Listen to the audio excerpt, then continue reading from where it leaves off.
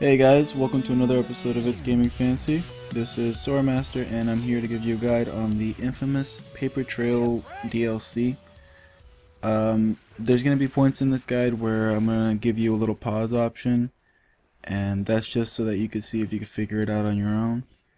Other than that, this is going to give you basically everything you need. I'm not going to go through the extra stuff. There's a lot of stuff that you unlock while playing the game and going through the website. And that stuff you can just look up on your own. You can learn a little bit more about the stories. I'm just going to give you everything that you need to finish the DLC. So click on any of these links to go to either parts 1, 2, 3, 4, 5, or 6, and we'll get started. I hope this helps, and yeah, enjoy. So this is part 2. You're going to start off here, and you're going to see some bodies on the ground, because the bodies hit the floor. And by bodies, I mean one body. You go down there, and I'm going to take a little bit of video power here. And you start taking pictures again, because this guy is a necrophiliac. Again, not very good with the cameras, so forgive me on this one. But you take a picture of the body bag, then you go ahead and go to the the numbers. They're basically little bits of evidence, and you take a picture of each of those. The important ones being the little lock and the phone that are on the top.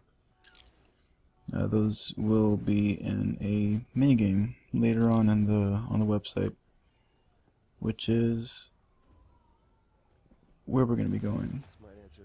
Gotta kind of deal with these assholes over here. Again, this is why I like to do this on the on this playthrough where I didn't clear everybody out, just because there's a lot more chances of running into fights, and it's not as just, you know, fetch quest kind of thing. You kind of just get to play around a little bit. So again, your choice totally on that, but it makes it a little bit more fun. And once you collect everything, it'll let you know that you can go ahead and go back to the website. So let's do that now. Alright, on to the website. I had a little refresh here, and there we go. We got more things to do. You can check all the things on there.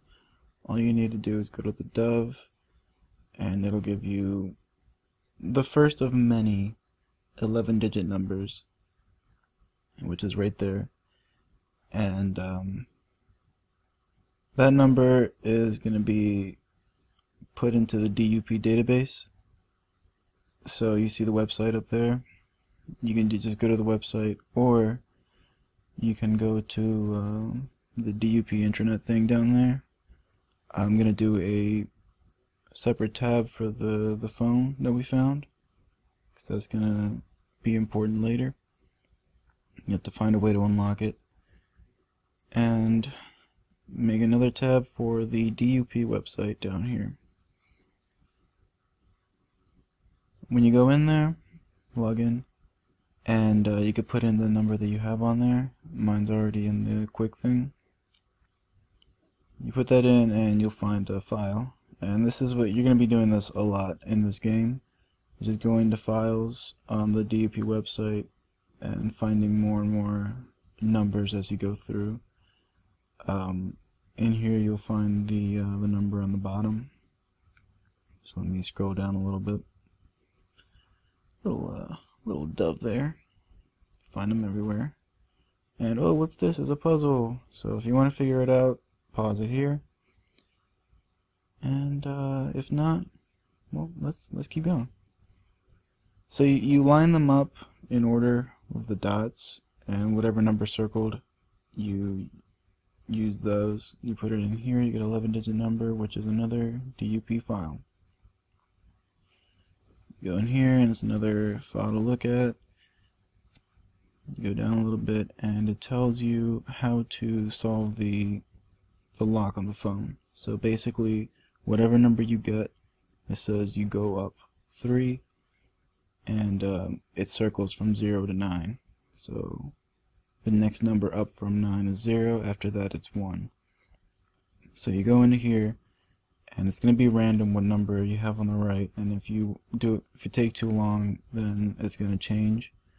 So 5 plus 3 is 8, 0 plus 3 is 3, so on and so forth until you finish it. And bam, we go back to the game. As you can see on here, all that's solved, and it tells you to go. And in the game, we get to find Linda Crowley. So hopefully she's not dead too, like everybody else has been so far. I'm not a huge fan of the video power, much more than just the flying. The flying's fun, but it's kind of weak. The little special attack is kind of cool, but I prefer the neon, and the stone power is pretty cool too. So you take a picture of these three, and you go pick up I guess it's the wallet, and it's gonna tell you, hey, let's go back to your profile. So we go back online, hit a refresh, and there we go. We got some pictures, and we got a date book, which is not a wallet, it's a date book, it's a notebook. And you go into here, you see a little bit more about her, and you see that she has a website. So why don't we check the website out?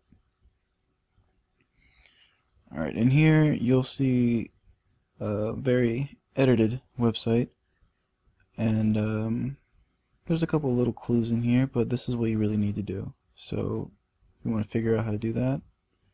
If not, I'll go ahead and tell you. What you want to do is you look through here and you'll see like numbers instead of letters, and in the order that the numbers come up, that's the order that you want to put the numbers down. So as you see over here, the 1, the next one is 4, and go on so on and so forth. You go into the DUP database and you type in the numbers in the order that they came in, and you got yourself another file to look at. Here you kind of want to look at a couple things. There's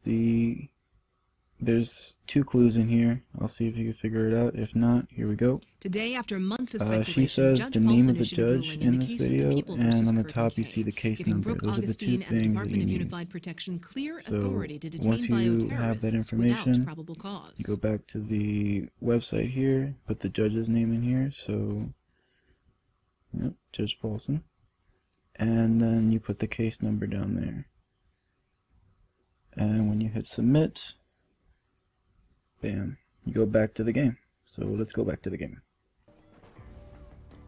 Another mailbox, post office box, whatever you want to call it. Yeah, see, the neon is so good for getting across. It's just, there's nothing that can be in your way.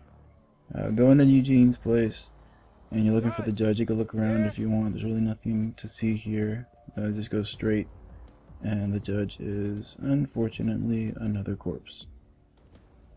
So what do? We'll take a picture, of course. We'll take a picture of all the dead bodies in this game.